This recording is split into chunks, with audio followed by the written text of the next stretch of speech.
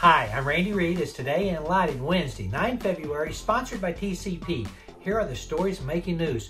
Later today at noon Eastern, the NLB rolls out its annual lighting forum. First up is Visual Light with Nancy Clanton, Lisa Hisham, and Terry McGowan. Sign up at visuallight.eventbrite.com. We have a series on the Edison Report called Best Practices, and Sam Corbell from Lytei has published a video that we've included in this series. Attract, don't chase. Sam says a lot in 2 minutes. Check it out at edisonreport.com.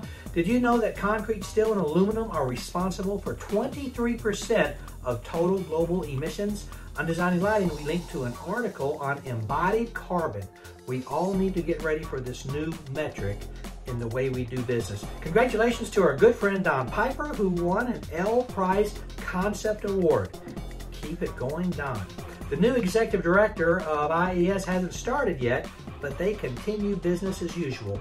We posted a link to their 2030 challenge. Acuity is saving a lot of trees by going to QR codes on their product. I hope we all get there.